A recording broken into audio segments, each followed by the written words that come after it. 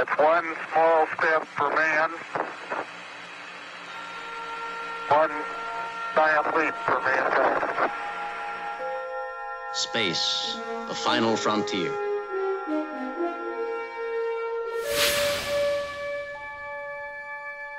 These are the voyages of the starship Enterprise. Its 5-year mission, to explore strange new worlds, to seek out new life and new civilizations, to boldly go where no man has gone before.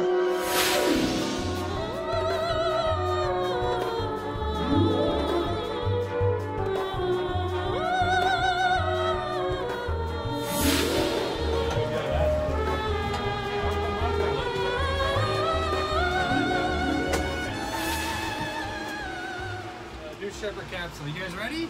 Yeah. Let's do it. We got a little video for you here. This is an overview of what a flight to space is going to be like on a New Shepard mission. Blue Origin's goal is to send millions of people up to space so that we can create industry in space.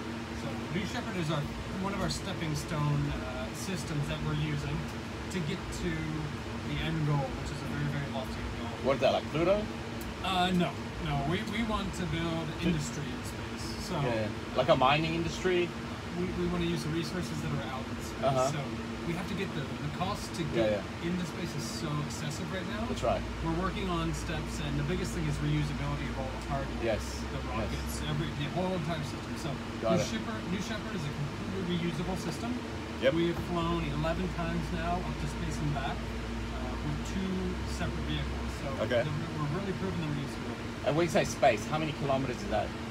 So the Kármán line's 100 kilometers, or 320,000 feet.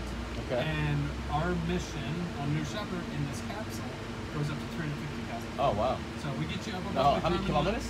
It's 100 kilometers. 100 kilometers. Okay, so that would be the space. Okay, cool. Yeah, so that's the boundary line of space. So the New Shepard mission is strictly suborbital. Yes. Our flight profile takes us to 350,000 feet max. And you're going to be able to experience about 4 minutes of weightlessness when you travel. Oh, nice. So here I'm going to stop talking for a second. You get to experience what it's like to take off from West Texas from a launch pad. Whoa.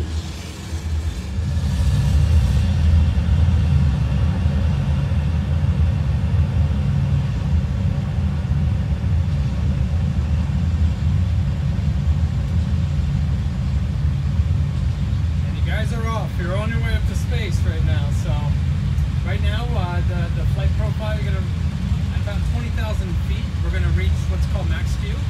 Max Q is the maximum aerodynamic pressure that's on the vehicle at any time during the flight. So once you get past max Q, you're in pretty good shape to make it all the way up to space. The booster is powered by a 110,000 pound thrust engine, a BE3 engine that we produce at Blue Origin.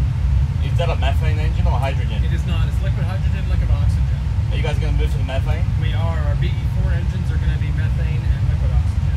Excellent. Nice. Good. So now you're at 250,000 feet. The capsule has just separated from the propulsion module. You're continuing to go up to that apogee. You're going to drift up to about 350,000 feet total. At this point, you've just been instructed, hey, this is your time in space. Unbuckle, get out, explore your area. And what we've done, we built in very ergonomic features. You have handholds on all the window frames. So when you unbuckle, you can grab your window frame. You can hold on to it. We have handles on the SRM here, handles on the ceiling. So you can control your body as you're experiencing that weightlessness. What would these going to be monitors here? It's probably going to be flight data for the most part, yeah. It's not touch screen, is it? It will most likely not be touchscreen. You're going to want to be holding on for the most part. A crew capsule that will probably give you some live feed on your monitor. Okay. So now the whole system's coming back down. The propulsion module has actually already landed. The engine relights. It lands on a landing pad in the West Texas desert. The capsule which you're sitting in now is a traditional parachute landing, like you see on the Apollo missions. How strong are these is the glass? It's extremely, extremely strong. So Strong enough to make it to space and back. Okay. Is this a real vehicle? Oh no, those are actually flight windows. All right. So your seats that you're sitting in and the windows are actually flight windows. Is the whole vehicle the real vehicle, or is this like a prototype? What This is is just a replica. A replica. This is exactly what you're going to see. But we've Gotcha. used flight seats and flight windows so you get the experience.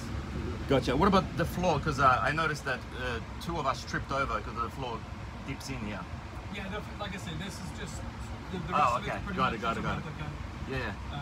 Because you know, it'd be cool if you had the whole screen up here and you could see what's going on, all the stats. Yeah. That would be amazing. So as you're coming down to land, you just All right, thank you.